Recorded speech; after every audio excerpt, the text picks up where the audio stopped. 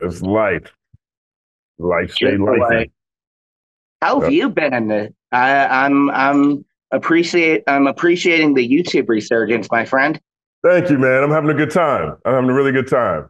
I mean, it's interesting because this is the most prolific I've been ever on YouTube. I've never I dropped. think you're right about that. Yeah, I've always been a weekly guy. I tried to hold down Saturdays, right? But Well, now. before we really get started, I want to thank you because I actually got some cool points with my kids because of you.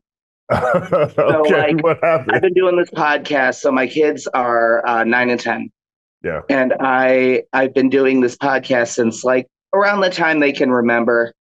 When my daughter was 2, she made her first appearance on it. yeah. Uh, but they're at the age where they're getting really into like YouTube reaction videos and watching people play like Minecraft and Roblox and all that crap. Right. They make fun of me regularly because they think my channel is boring. Okay. So the other day, because I noticed that you shouted me out in one of your videos, I was Right. like, guys, come over here. I was like, see him, see how many subscribers he's got. And I played the clip. Mm. And they're like, that's awesome. I was like, yeah, you don't get to talk shit about my channel anymore.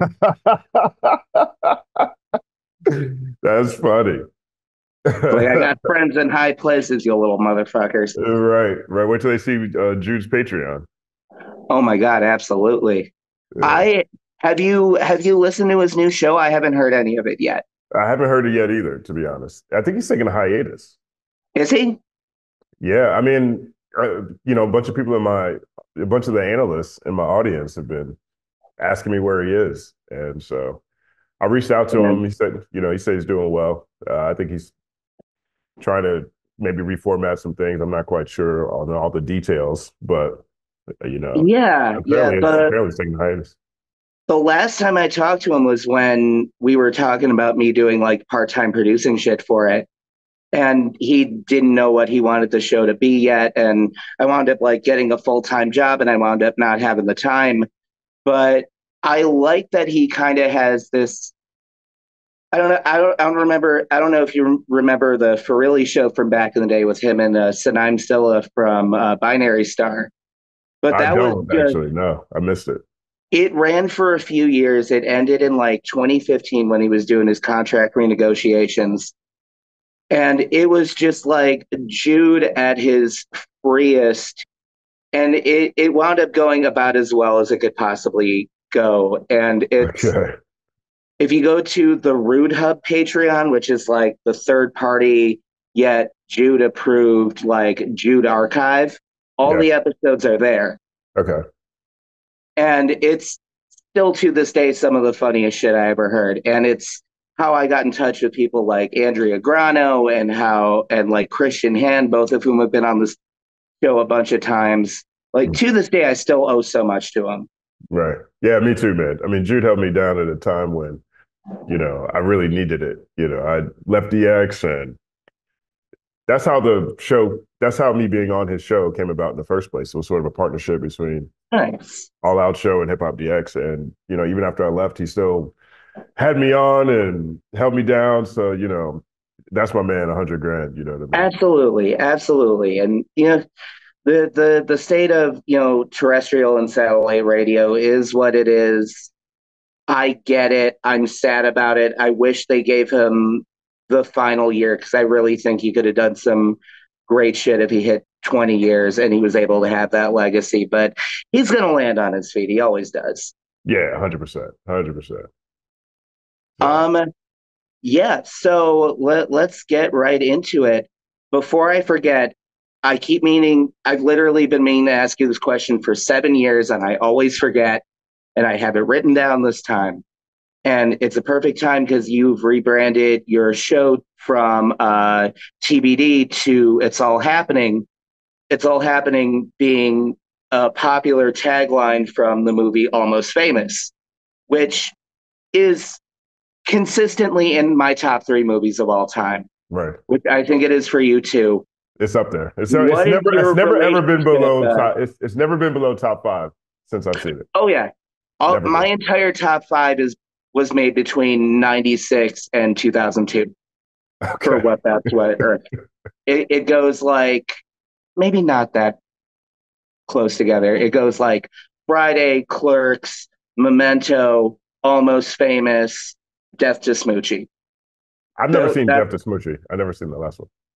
oh man, dude, 2002, one of Robin Williams' best performances. He did it during his dark, kind of dramatic area, and it's oddly how I got into Edward Norton. And so like I got into him through a dark comedy and the movie flopped. And so when people are like, it can Edward Norton be funny? I'm like, mother. But what's your relationship with Almost Famous and people who appeared in that movie like Lester Bangs, whom you've subtly quoted in your show before? Right. I I didn't see Almost Famous until had to be 2010, maybe. Maybe 2009. It was in that era before everything was streaming. Like it's before Netflix went Mm, streaming. But I'd already cut the cord, right? So I cut my yeah, cable because you could still watch Project Free TV back then. And any TV show you wanted to watch, it was on Friday. It was on Project Free TV an hour after it aired, right? there So you go. and I was watching a lot of YouTube then, and I was still playing DVDs. So I cut cable. I was watching Project Free TV, and since I didn't have cable anymore, my DVD budget went up. So I would go to Target and get, whatever on sale DVD they had at Target, or like that's where I got Eastbound and Down, the series, which is Respect. the Boondock series I got there. Almost Famous is one of those movies I'd heard about because Bill Simmons, who's one of my favorite writers, especially at that time, he had this series where he would do articles that were just quotes. And they would take like quotes from movies and then he would relate it to basketball or something like that. And he did one that was just on Almost Famous. I hadn't seen the movie, so around I'm guessing it's 2010, 2009, whatever. It was on DVD. I went Yeah, and bought it, and it hit me so hard because here's this music journalist trying to make a name for himself, following around his favorite band so he could write the ultimate Rolling Stone story. And so that was literally my dream at that point in time. Like I just wanted to be the greatest rap writer of all time. You know what I mean? there you go. And I love that part with the band-aids. And they're walking around, they're saying, it's all happening, it's all happening. And they never really go farther than that with it. But I just identified with it so much, right? Like even watching that movie obviously spoke to me directly. I always felt like Jake Payne, who was editor of Hip Hop DX, editor in chief of DX, and now he's a producer on the Questlove podcast, and Ambrosia for Heads, of course. I always felt like he was the William Miller of rap because, I believe he that. he was so young, covering so many rap titans. And Lester Bangs, honest and merciful. I always appreciated commentary that was like that. You know what I mean? Mhm. So I just really identified with it. And so I just started saying it a lot. And, Twitter was pretty new around that point in time. And so I would tweet it out and stuff, and people would get this, reaction. And I guess I never stopped doing it. It became a tagline for video. I guess when I started my own channel, I think is probably when I'm pretty sure I must have said it in some DX videos at different points in time. Probably, maybe on the But radio. that was more, I didn't have the answer to those questions on those. But now it's just a natural part of my lexicon. Now there's more meaning to it because the thing I like about that phrase is that whether it's good or bad, it's all happening. Like it's really connected to a, be present mindset, a, type of mindset you see in books like The Secret, you know what I mean? Or just being aware of the energy you're putting out. But also for me, it resonates because whether I'm on path or off path, it's all happening, right? And it is. And from a content standpoint, a branding standpoint, one of the reasons why I officially rebranded the show in that direction was because one, TBD was a bit innocuous. Two, the breakdown is so crowded now. when we started that show, there wasn't anybody doing breakdowns. So now Yeah. everybody just does breakdowns. There's a whole sector of YouTube that's just breakdowns. And also I felt like it was really tied to hip hop. It was tied to everything that I'd done in hip hop. Whereas now that it's branded, it's all happening. It gives me the opportunity to open it up. I've had an idea for a show that I've always wanted to do, a pitch, like a full 30-minute, hour-long live experience that would be called It's All Happening. So the commentary you see on YouTube would be an A block. There would be a musical section, there's comedy section, there's like that's always been called It's All Happening. So this is really, I haven't made the show, but this is really just a step in that direction, which is why, I mean, Mark Basson did the rap on my intro. So thank you to him, which is awesome. Cause like that's even subliminal, right? It's like Justin Hunte is here, it's all happening. So right now I'm putting it at the beginning and at the end and on every social clip. So it's like, it's reinforcing this thing, but it's really an idea that I'm actualizing now, right? And so I can go forward with these other things. And I also wanted to, just freshen up everything that I'm doing. One of the reasons why I've had, the hiatuses that I've had recently is because of either going through these different learning excursions, working at a record label, or working at television, or working in country music, or working in crypto, or working in tech, like just learning things so I can build my perspective. But also I've had a lot of loss. I lost my grandmother, I lost my mom, I've had my own mental health challenges, and Yeah.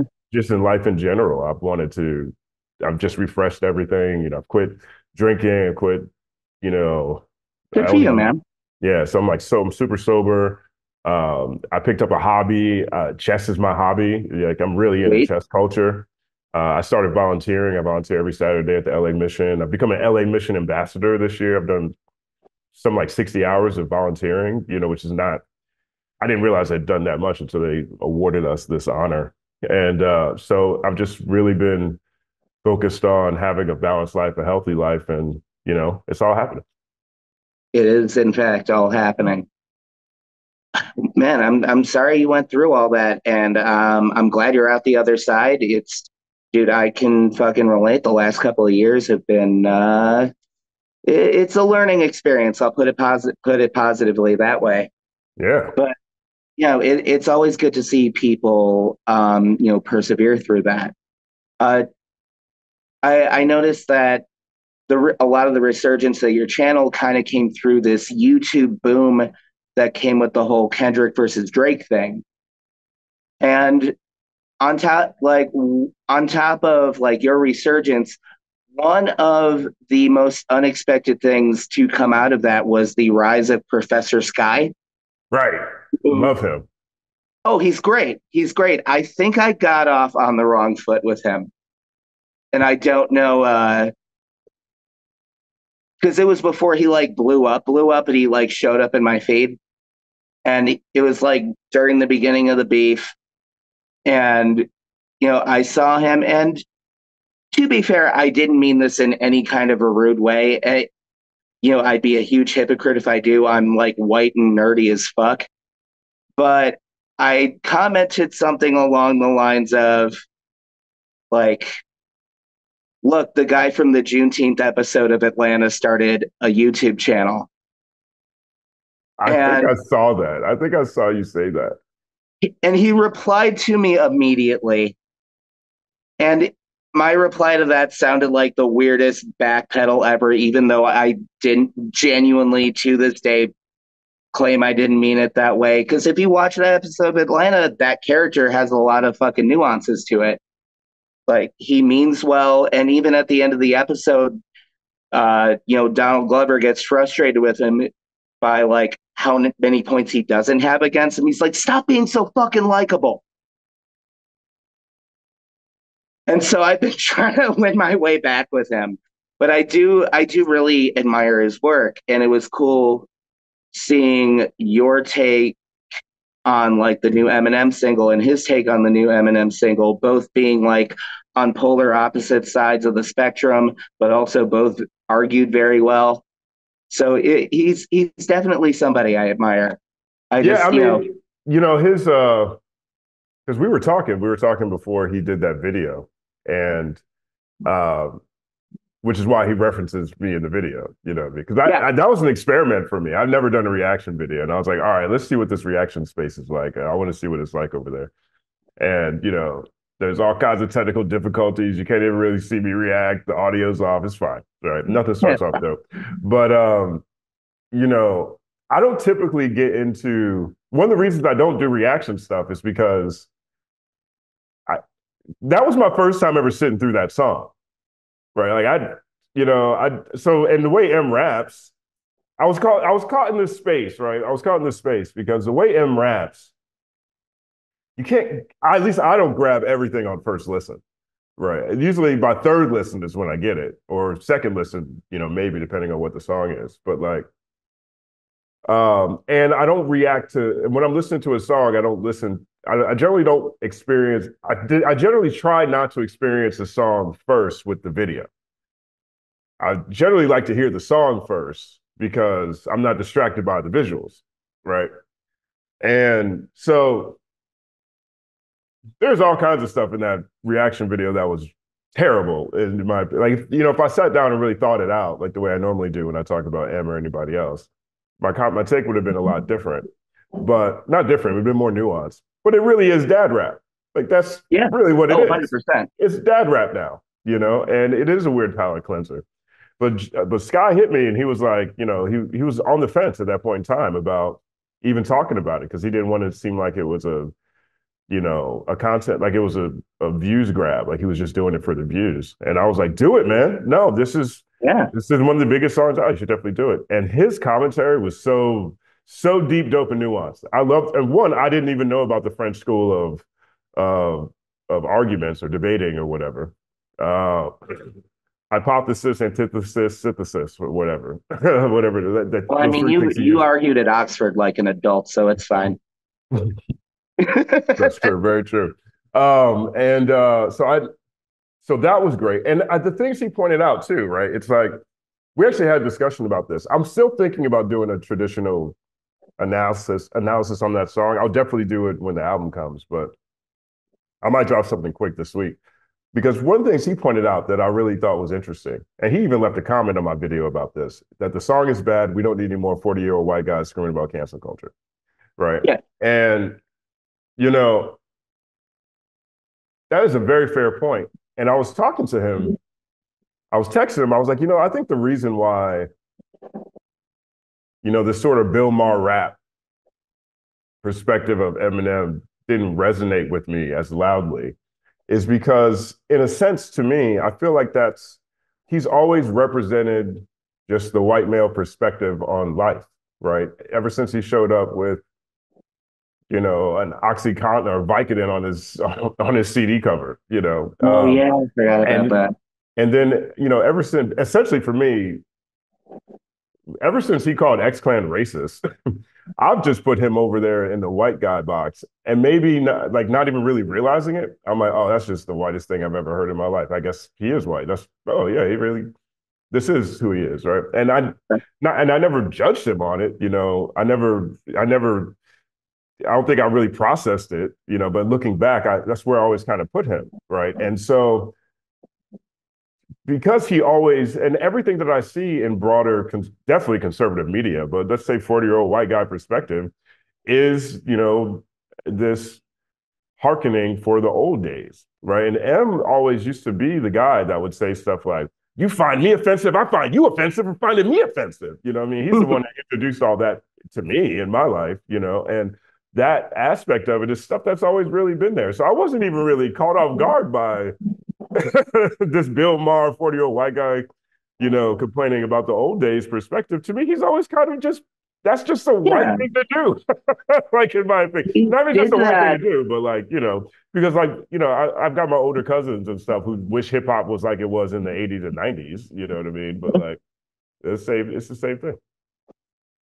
Yeah, and I think that's what a lot of us, like especially people around our age who are getting on in years, and well, I'm getting on in years. I don't know. I feel like I am, but I think that's what we're starting to forget, maybe not us specifically, but like other people who, because like I see a lot of people like railing on Gen Z, railing on Gen Alpha, and the shit that comes out, and it's like this is the exact same shit our parents were telling us 20 years ago. It And really how is. did we know? But there's, a lot of my favorite rappers have been taking this kind of perspective that I don't necessarily connect with, but I understand where they're coming from. Glass Malone is one of my favorite artists. He made a really, really solid, dope album called Cancel These Nuts last year. You know what I mean? And, Yeah, it's a funny so title. he's in that, he has that perspective as well. There does, to a lot of people, feel like there is a limit on what can be said right now. And overall, when it comes to cancel culture, one, I question it because who really gets canceled? Very few people actually get canceled. And the people who Hmm. do get canceled for cancelable reasons, in my opinion. You get to that Maybe. Weinstein territory and stuff like that. Yeah, that's a problem. Two, um, Killer Mike I loved his album Michael, but he's got this one song, he's like, don't come around me with that woke ass shit. To me, that sounds like some broke ass shit. And I'm like, okay, Killer Mike, I You're really guess. gonna go woke, go broke on us, Killer Mike? Come on, you're better than Right. that. I'm like, I guess. I don't even, so, we are having more mature conversations in hip hop, because hip hop is now at the point where it is mature. It's 50 years old. There's people Hmm. who've been a part of this who are older than 50 years old, so I think like everything else is just kind of the conversation of growing with the times.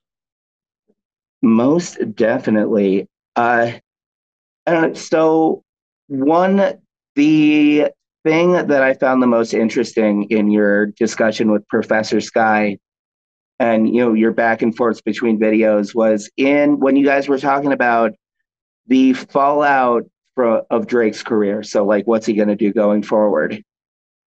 And I think it was you who said like maybe he's going to go back to what made us like him in the first place. Being relatable, being self-aware. And it like hit me, number one, like shit, yeah, that's why we liked him in the first place. And two, nobody, like, you guys were the first people to even bring that up. And this was after like weeks and weeks after analyses. I'm actually like starting to put together my first ever video essay about it, and I've been going through old songs. I watched that Better Than Good Enough documentary from 2010, and just watching the transformation of Drake the everyman to Drake the whatever he is now. It's like it was such a slow burn that nobody noticed it was happening. Well, I think it's a sign of how long he's been here. Yeah. I mean, just the idea that Kendrick came out in 2009, J. Hmm. Cole came out in 2000. These guys have been around for a long time. We're not used to rappers staying on top for that long. I mean, a lot of rappers from the 90s almost seem like they took pride in retiring. These guys aren't even talking about that, And I attribute that to Kanye West in a lot of ways. Kanye, as soon as Kanye said never leave while you're hot, that's how May screwed up. I think a lot of people internalize that because Kanye hasn't gone away either. Yeah, Like, he wasn't wrong. right. Jay-Z was dropping every year. He's probably the first one of that era to, like, before Lil Wayne, Jay dropping every year was one of the biggest things ever. It's like Hmm. he kind of made himself, he put himself in that spot because he never gave you a year without some new hope, and I think with Drake, I've I've had some conversations with different analysts in my audience about how when was that tipping point for Drake? Like when did he start getting far away from who he was? I think it was after that Meek Mill battle. I think after he beat Meek Mill, his ego level went do do do do do do do, and he almost got to a point where you couldn't tell him anything, right? And not to say that he should listen to anybody. He's Drake. He's world class. He's immensely successful. He's the first international artist ever to break hip hop in America. Hmm. Like he is a trailblazer by every sense of the world, every sense of the word. Excuse me. But I think that let him feel like he was more culture than he really was, right? Because after that, you get a bunch of team up projects. After that is when he really starts jumping around to every style every time it shows up. There's examples of it prior to that, but it almost seemed like he was getting lost in his own sauce after that. And for me, just the quality of conversations that would come out of his projects, it became glaringly apparent how narrow they were. I think it was a combination of his winning the Meek Mill battle by a landslide when not a lot of people expected him to, and his ego blowing up, on top of him just kind of running out of things to talk about. Like, so, like, I think we've talked about this before, like the narrative in a lot of rappers' careers. Like, their first project is the come up, the life story. The second major project is the I'm famous now, I'm adjusting the things, here's how my life has changed since project number one. And then, like, what was the one that came out after Take Care? Uh, Nothing was the same. Nothing was the same. That's his Mo Nothing Money, was Mo the same. Problems. Seemed like an extension of Take Care. There were some like undisputable highlights, like some classic tracks on there. But I also noticed he became less specific in his storytelling. And it was the first project where I was like, oh, this song's fucking filler. Okay, he's not really saying much on here. And then by the time Views came out, and there was like, if you're reading this in between that, it was just like, oh, he's bored and he's just kind of going through the motions.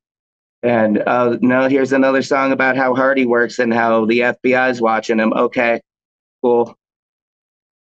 Whereas before that, we got tracks like "You and the Six" and "Fear" and the Resistance and "Look What You've Done," where he knew who he was, he knew who he wasn't, he was okay with that, and I think that's why a lot of people fucked with him because he like brought out this whole other moodier, more emotionally resonant side of that genre of music.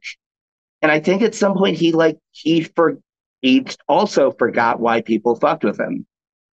Well, also the cosigns. I mean, that is the Yeah. other thing that I don't think people need to forget. It's disingenuous to say that Drake made it without help and he's only been giving people his stimulus package. That's so disingenuous. I mean, when Drake came out, I don't know how big this discussion was, but I know that all of us in Brooklyn in our scene and all the journalists I was around and all the artists I was around, we used to talk all the time about whether or not Drake should have signed to Cash Money at all or anybody. Here is a guy here's Canadian Zach Morris, and he is a dope ass rapper. And this is an independent era, and the entire music industry is cratered at that point, and streaming isn't even a thing yet. Nope, no, And it's torrent season. direct sales is working great for a lot of people. Bandcamp is functioning, it's out there. You start seeing independent success stories around. Why even sign? Yeah, you sign because you need a cosign. You need to be under the umbrella. You need to get your cool points up. You need to build relationships. That's why people do certain things. Mm-hmm. You know what I mean? And so that is how we even got a chance to hear him on a broad scale because we heard him next to Wayne. We heard him next to Ross. We heard him next to Hov. We heard him next to M. We heard him next to Kanye. That was critical in getting us cool with that sound. That was huge. You know, like whether or not if there's a thing in the music industry, it's called the fuck you deal, right? Everybody needs to take a fuck you deal to get to the next checkpoint, right? Because you need someone out there advocating for you. You need someone who's opening doors for you. You need these things. That's why you can have someone who has as big of an audience as Tom McDonald, but Tom McDonald ain't gonna chart. You know what I'm saying? Like, you know, you just need stuff like that. You can be Nav all day, but that doesn't mean that you're going to be cool. Doesn't mean that culture is going to rock with you. No disrespect to any of these guys, by the way. I mean, all disrespect to Tom McDonald, but no disrespect Yeah, fuck that dude. to Nav. But like, you know, it's like Eminem and Dre, right? M needed Dre in a major way. Like that, like if you put M anywhere else, he'll be a dope rapper. He's not going to be superstar out of here because he's not going to have that same connection. And, I think M would have done way better than Drake, on his own independently, simply because Eminem is American. That's a Mhm. huge thing. I mean, just That is a plus. there's no international rappers I mean, what do you got? You got 21 Savage, fucking Slick Rick, I We didn't guess. know 21 was British until he got deported. Right, exactly. So it's a very difficult thing. There's a lot of fantastic MCs all across the world, but breaking this market is this is even non-rap. This is a difficult market to break. When the Beatles got Mhm. here, that was a big deal. They when the Beatles broke America, that was huge. I don't know if there had been another band from UK that had broken America in that same regard. I could be wrong. I'm not a historian of rock, Oh but yeah. so Shout out to Ed Sullivan. he brought. I'm not saying that Drake did everything. I'm not saying he wouldn't have been anything by himself, but those cosigns catapulted him, which is why everyone got together and pulled that culture card. That is what happened, right? Because the same thing happened with Eminem and D12, right? Even behind the scenes, there was a lot of, at different points in time, how about this? I assume, you know, allegedly, whatever terms, but at different points in time, Allegedly.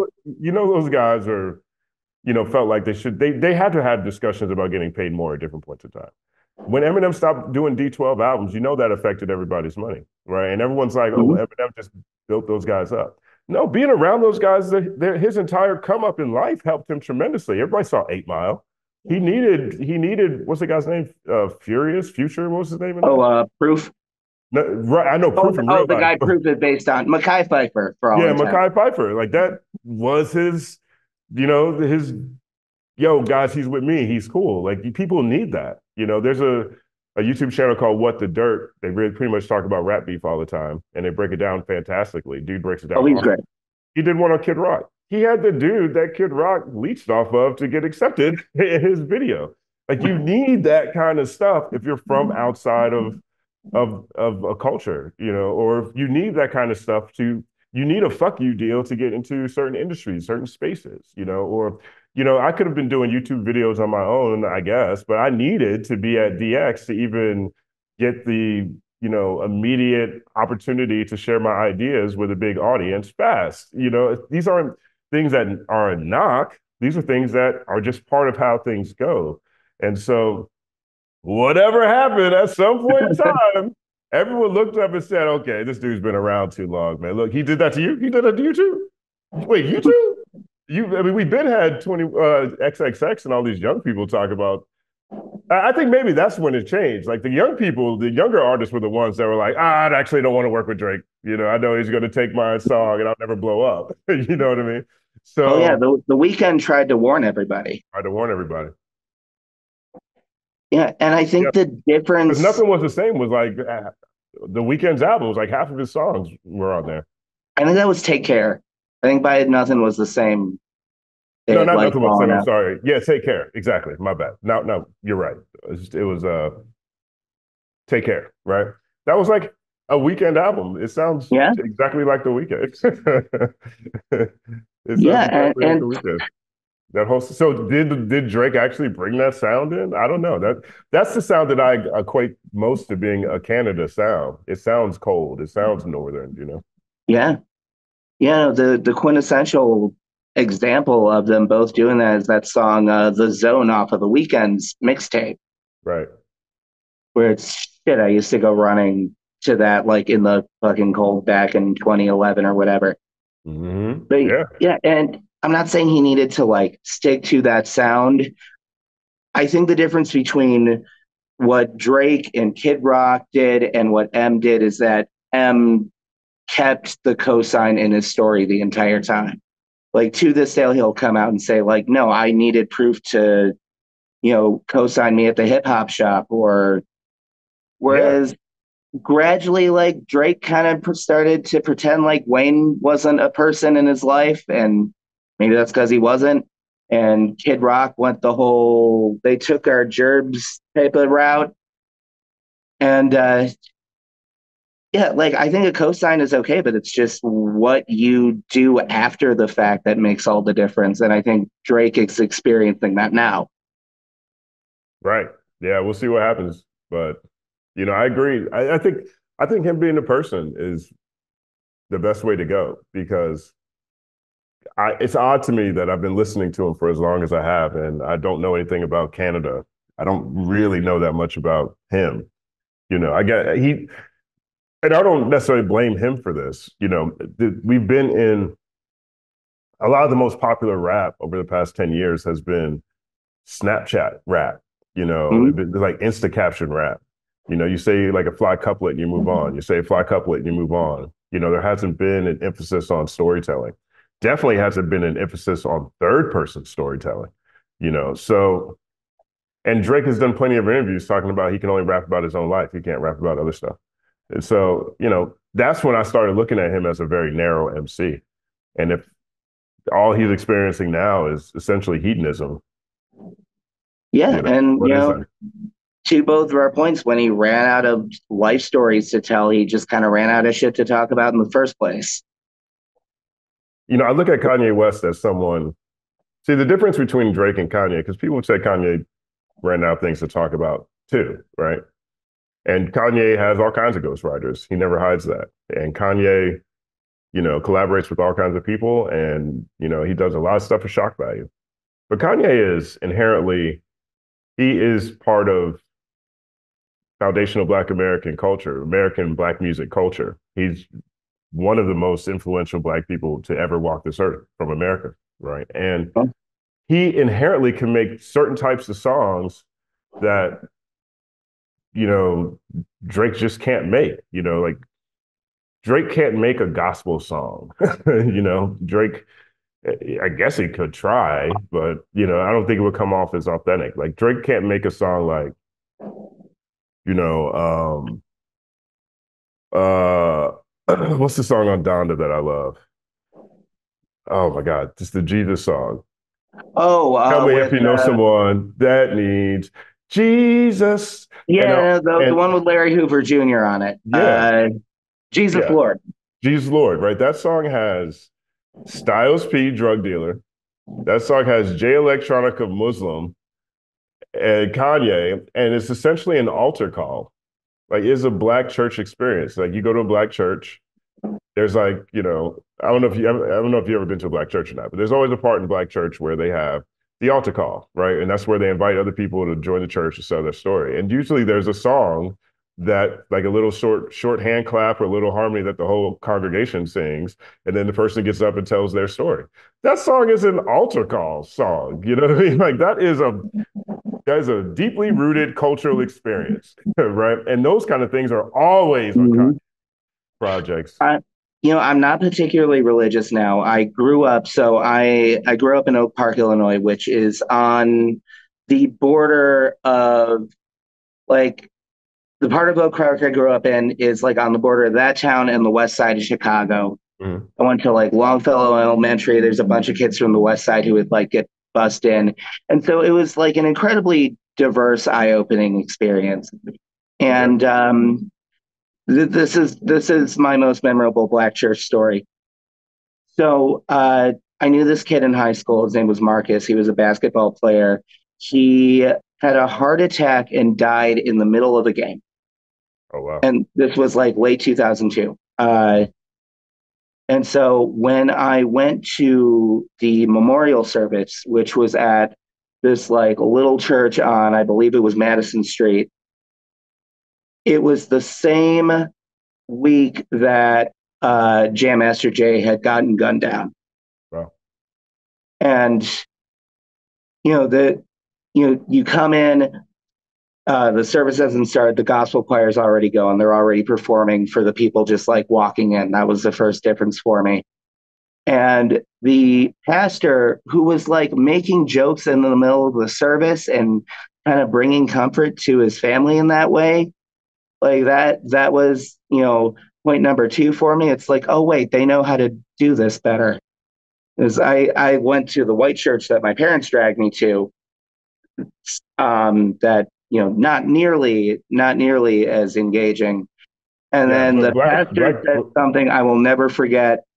He was like, this was a very hard week for the Black community. First, we lost Marcus, then we lost Jam Master Jay. And I like chuckled because I thought he was joking, Mhm. like just like, on some dark humor shit. I'm like, and I look around, I'm like, oh, wait, they're serious. Yeah, right. I mean, But yeah, no, in my limited experience being in that environment, the one thing I was able to take away was they weren't afraid as of grief as we were mm, and everything that comes with it. The sadness and the part where you're trying to diffuse shit with humor and people were able to cry in the pews without being like politely escorted to another room. It changed my idea of what I thought, spirituality could be.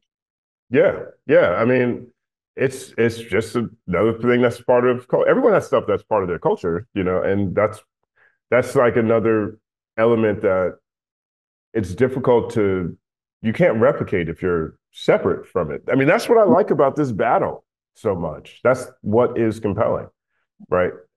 Everything that I've done in my profession has been life through the lens of hip hop, right?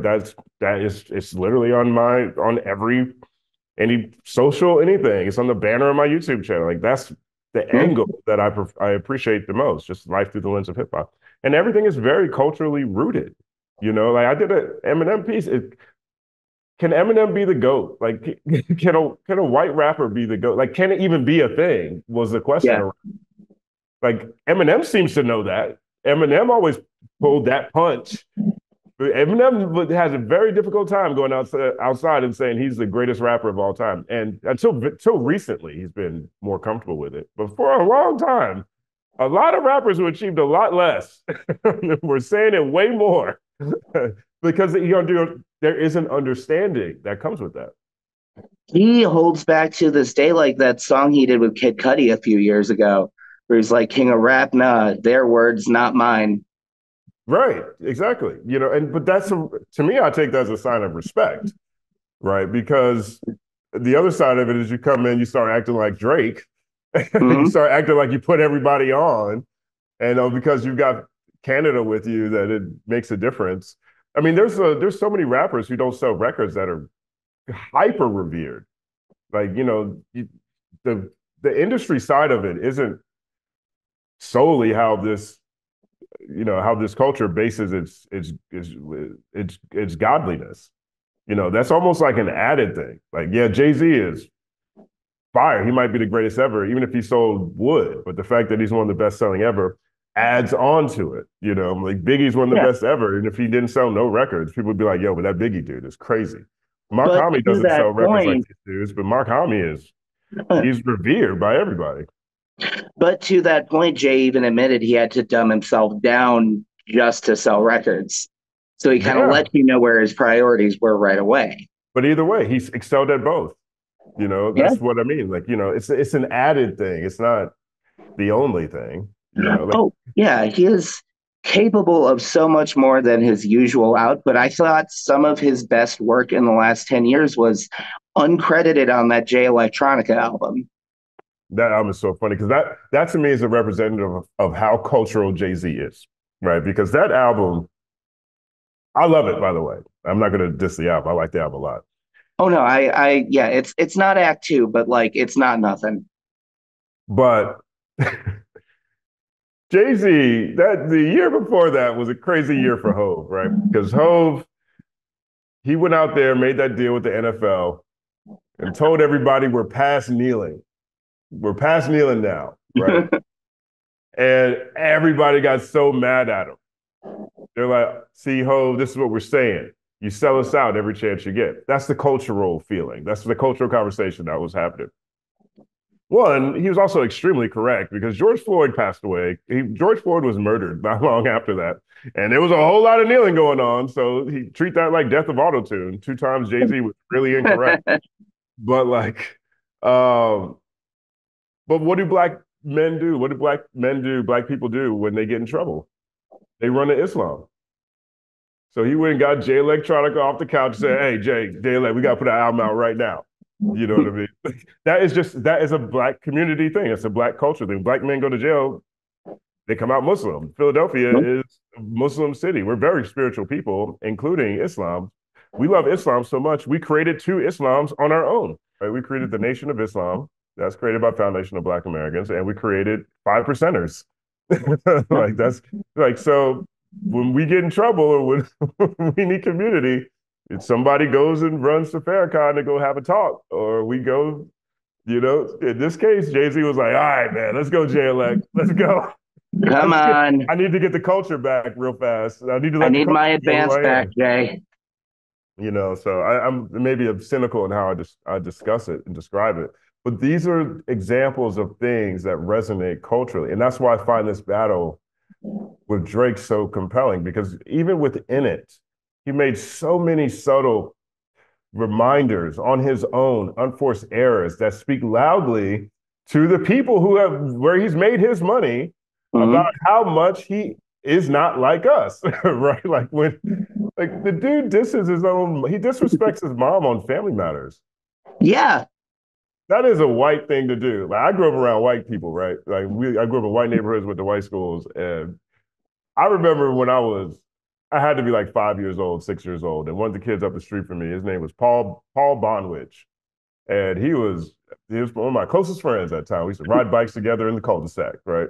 There you go. And then this would happen on a regular basis. Like we'd be riding around after school in the afternoon, and his mom would come outside and be like, "Paul, time to come inside for dinner." And Paul would be like, "I hate you, mom. I hate you, mom." And I was looking at him shocked. I'm like, "It's okay, Paul. Dinner tastes good. You should go eat some dinner. It's fine." You know what I mean? Because there wasn't no "I hate you" moms going on around in my family. My extended family when I went around, that was not a thing it's not tolerated in our household. Yeah, I don't think Drake was expecting to be proving Kendrick right with that beginning of the song. No, and the number of times I've had people describe how that slaves line, even people who are super Drake fans, they're like, "Yeah, that slaves line rubbed me the wrong way, but he Yeah. still killed him though." I mean, these are very subtle things, right? And that's the difference between, you know, an Eminem, a Nav, Tom McDonald, a Drake, a Post Malone, all these people, right? All these fantastic artists, in their own, talented in their own way, hardworking, successful cats. It's like they're doing something. They're successful in a venue, in a lane that was created by a particular population and is the youngest one, right? You could do the same thing with rock and roll at a period of time. You could do the same thing with jazz at a period of time, blues at a period of time, country at a period of time. And so we can always tell and listen to see who is where and what in the small things. So a song like "Not Like Us" gets really fucking loud, and it connects to where any culture can use that song, right? I mean, any culture can say, "Oh, they're not like us," so it translates well. I've been watching people at bar mitzvahs and quinceañeras playing that song. It's pride in your own community while being a It's so different. funny. It's amazing. Yeah. It is fire. It is one big ball. I was talking to Glasses Malone the other day. He's like, Drake should have never taken the battle because Kendrick is just one big ball of culture. He's just all he is that. Mhm. Yeah, no, it's no, it is definitely a lot there. And it kind of goes to the point that you made like several videos ago, comparing like current period Drake to like fat on the toilet Elvis, where it's just like we know what happened to Elvis at this stage in his life, what's going to happen to him. I hope not. I don't wish anything ill on the kid, No. but like, look, I mean, the dude's getting plastic surgery, and that surgery didn't go well. He had complications. He had real complications from that, you know. Yeah, didn't he like cancel a tour because he was, or like a bunch of tour dates? Yeah, and I'm pretty sure. I just know he had real complications, right? And But I don't know how detailed he's ever been about it, but I know it's a real thing. And you know, and he's just really pompous. You know, the number of times he makes it seem like, I mean, one of the lines he says in Push-Ups, which I think is either his best or second best song in this battle, because I love Tailor Made Freestyle, is he said, "Cornball, your show money, merch money, feed us." That is such an Elvis thing to say. You know, Yeah. it's like, you know, on the Hard Part Six, he's got the "I am a general, honors and decorations." Coming from him at that point in the battle, that sounds like a colonizer thing to say. You know what I Yeah, he mean? didn't think that one through. Well, none of these things, because this is his first time where he's been in conflict with the culture, right? He has been in conflict with the industry multiple times and people in the industry for so many times, right? I mean, he got in a fight with Diddy. Diddy smacked him. He had Suge Knight call him out. You know, he's had Kanye go, all these different people. The industry side of things, he's experienced that on every level. But this is the first time he's been in opposition to culture, or in a position where he could come across as opposition to culture, or be it like, and he, every chance he got, he just, and that's what resonates the loudest to me. I know I keep coming back to it, but this is a phenomenal anthropological moment in music, right? Like at every moment, this is the guy who's been at the top, who's been making so many great songs, who, you know, whose music has been embraced by people you wouldn't even think would rock with it. You know, this cold, airy, you know, emotional, emo music from a guy who's half singing all the time. You know, you couldn't Mhm. put that in the 90s. They PM'd on his ass off stage, but it's been embraced by so many people because he's so good at it. And I think that he never really understood how far away he really was until I don't think people even thought about him not being, you know, part of culture outside of people who are, you know, followers and critical of the music and the media they consume. I don't think the general person had any of these thoughts cross their mind. And every step of the way in this thing, you really get to see how far away from culture, this particular culture, foundational Black American culture, Drake really was. And that's separate from how he would leverage other people's sounds to be more successful. That's separate from allegations of an OVO sweatshop. That's separate from his Yeah. tendency to go around and say that he's the reason why other people are making money. It's separate from that. Like just small nuanced things sitting in your face at a critical time to really express and share who you are. And he is using slaves. He is making military references. He is disrespecting his mom. Like all these things are loudly proving Kendrick's point. It's just fascinating. This, and in my, couple of decades plus following this genre, this is the first time I have seen people go back and appraise and reappraise an entire catalog, knowing what we know now. Like it's like when people were going back and watching the Cosby Show, Mm. post 2015. It's like not to that level of severity, but Let's hope not. yeah, but like you're looking for the breadcrumbs of like where it went wrong. Was this who he always was? Well, I mean, even with the Cosby Show, we know that Bill Cosby made that stuff. Yeah. You know, I mean, the only problem that Drake has on that front is he's been talking about how he's the greatest. You can't Mhm. leverage. Kanye doesn't even talk about how he's the greatest rapper, MC. No, You know, Kanye talks about, I mean, Kanye is the greatest artist to me. I think I can't think of any artist in music who is greater than Kanye, and I almost agree. in culture in our generation. You know, I just don't. I guess there might be other people that are debatable, but Kanye went to at least two different industries and revolutionized them. So I don't know about that, but he's not walking around talking about how he's the greatest rapper every day. No, he just makes everybody else sound better. You know, No, that's like the difference. he deliberately uses the word artist over rapper. Yeah. I mean, there was a point in time where he said, I'm a top five rapper. I think right after Ham dropped, he did an interview where he said that, right? That was the time when Mm. he would stop smiling real quick in his interviews. And, you know, maybe he was. I think there was a period of time where you can argue he was a top five rapper. You know, those early Kanye albums, it had so much imagination. Like that song Gone to me Yeah, is one of the most phenomenal It's one of my favorite raps of all time.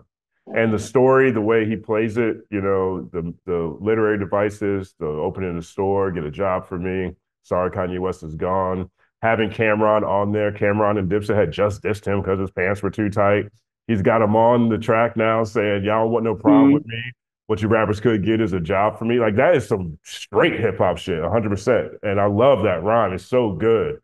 But Oh yeah, no, and that last verse he does at the end is fucking phenomenal. phenomenal. You can make an argument at that point in time he was top five, but he's not even going around saying that because he understands the difference. Like the Mob Ties reference track leaked, and that's a big reference track to leak because that is a diss track. That's a Kanye West diss track, Yeah. and now he's not even writing his Kanye West. His diss tracks are ghostwritten. Oh Oh my boy. God, yeah, you're right. Now people are reappraising. You have to reappraise his catalog now Yeah.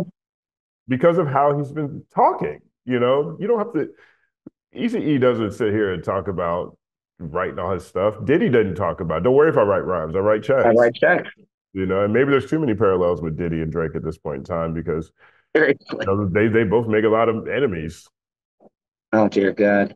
Yeah, I mean, yeah, I'm sure Diddy's had his last steps in America as far as we're concerned. If he can leave, Yeah, isn't he in like Dubai or wherever he made that apology video? no, he was in Miami. Oh shit. Okay, he might just be getting way too cocky about it, but I mean, they could have taken his passport. You never know. that could have been. That could have You been. never know. The feds obviously know where he lives. I allude. I just, I make that sad joke in my Diddy coverage, but I'm disgusted by that. 100%. Yeah, no, that one hurt my heart. Speaking of reappraising art, my one of my favorite comedies of all time was Get Him to the Greek. Mhm. And so, like, tell me if you can think of a more poorly aged cast list. Russell Brand, Diddy, and Jonah Hill. Yeah. I like Jonah Hill still. I don't know what Oh yeah, bad news he might have, but he's. I mean, he's the least severe where he turned out to be like a prick to his ex, but he's not like committing crimes like the other two are. right, right. I didn't even like that movie when it came out, to be honest. I didn't think it was funny. I like those Judd Apatow like comedies, but that one didn't get me. Hmm. But I watched it for Diddy's performance Yeah. because like he like out comedied the two comedians. Like he is objectively, undeniably hilarious in that movie, and he's just playing what we assumed at the time was an exaggerated version of himself, but maybe that's not true. Yeah, I think that was him being himself very accurately. Because I Yeah, saw no, making the band. yeah, maybe he's just method acting. We should. I don't even think it's method. I think he just said, "Oh, I just gotta be myself. Yeah, I can do that." All What was right, I the got name of the dude from making the band that wound up sticking around Bad Boy? Ness. Ness. Yeah. Do you know Ness wanted $800 for me to interview him? Just gonna call that out right away. How recently? About a year ago. Oh It was no. before the Diddy allegations. Well, no. What do you get? I mean, a lot of these art. I respect it, right? I respect it. Artists, Like I'll pay for people's time, but right? I eight hundred respect dollars it. for Ness. Yeah, $800 is. Let's if you do the math on it, right? So you get $1,000 for every million. So you'd have to have a million view conversation on YouTube with Ness to Oh, yeah, get. my channel's not even monetized. I don't upload often enough for that. See, what's he even thinking about? Yeah, I What are just you do this doing? shit when I can. You'd be better off doing a think piece on him. You get more engagement than actually talking to him. Yeah. Now, that's no diss. I mean, a lot of times it just happens that way. You're better off putting out an idea about somebody, a story about Oh yeah. somebody that you are talking to them.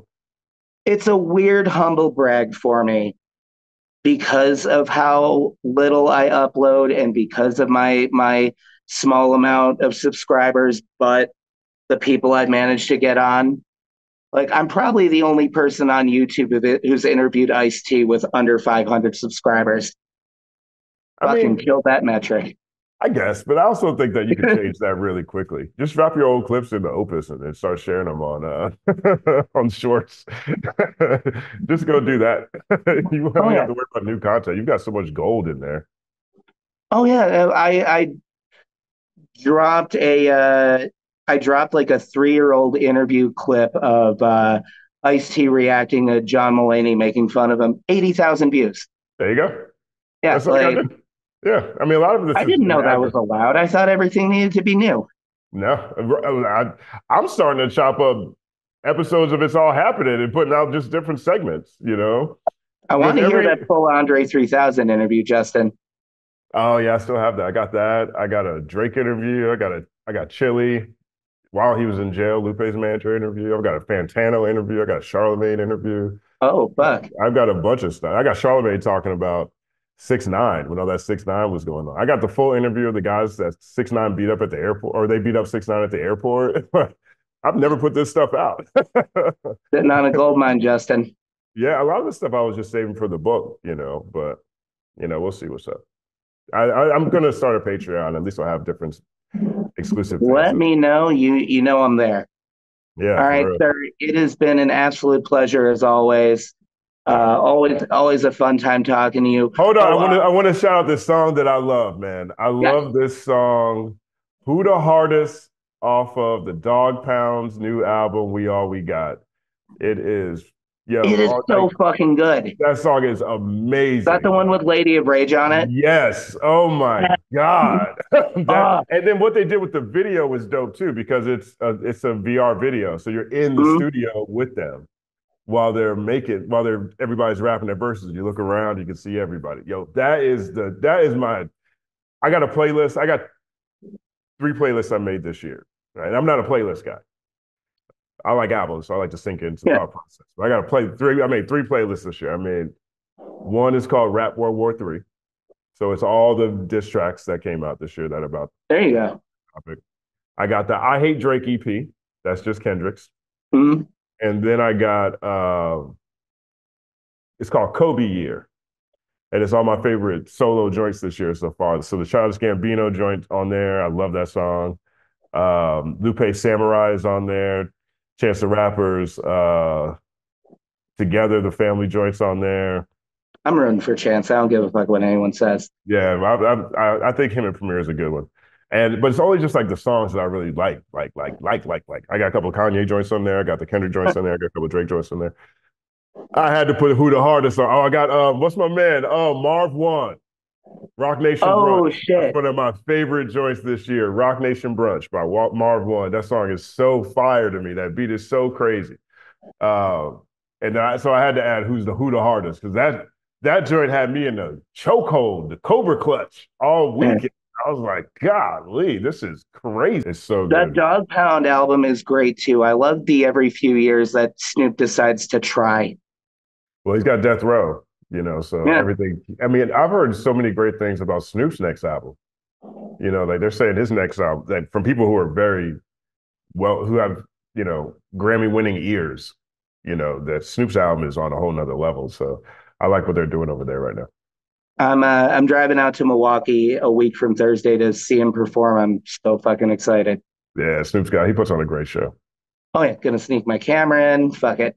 It's all happening. It's all happening. Look out for Drake's pop punk album.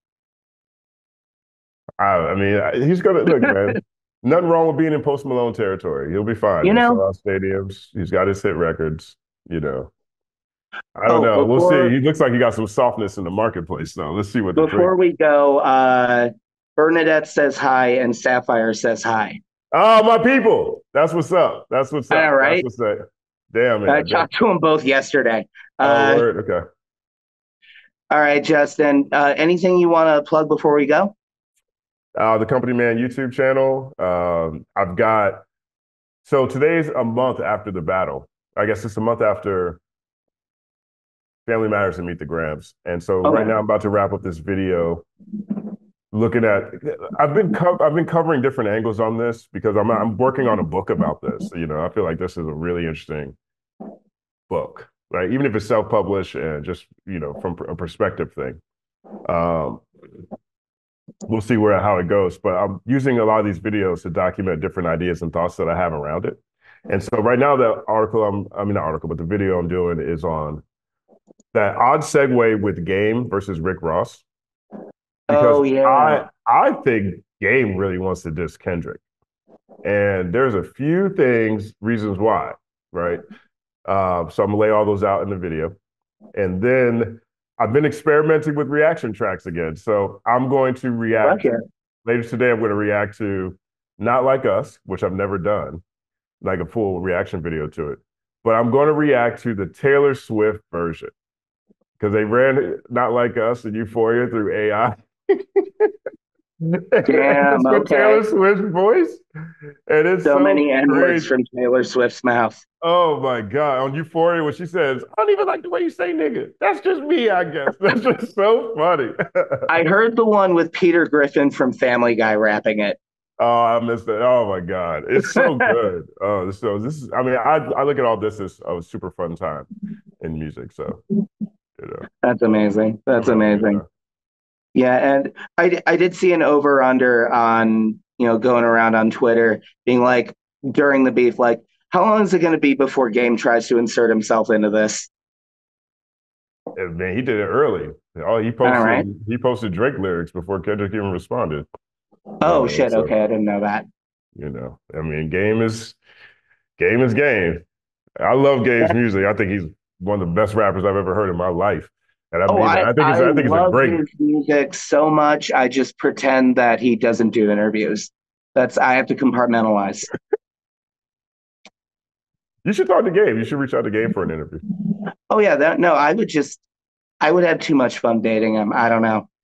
Oh gosh. Well, Okay. we'd see Well, how it goes. Or I'd he's an inside. accidentally piss him off. Then He's I'd an be in Professor Sky territory with him. he's an So he's an insightful guy. You know what I mean? I think every time I've talked to Game, I always feel like I received more than I offered. And I don't always feel that way when I interact with people. I think that.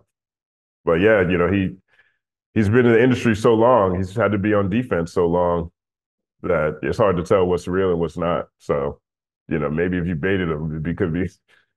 Well, could get you the monetization. just throw you all the way under the bus if it doesn't work out. You're already halfway there. Oh yeah, absolutely. Right. All right, my friend. Thank you so much. Much love to you. Check Likewise, man. out I the Company appreciate you. Man channel. Check out the I'm Dan Carlin channel. Fucking A right. My brother. It's all happening.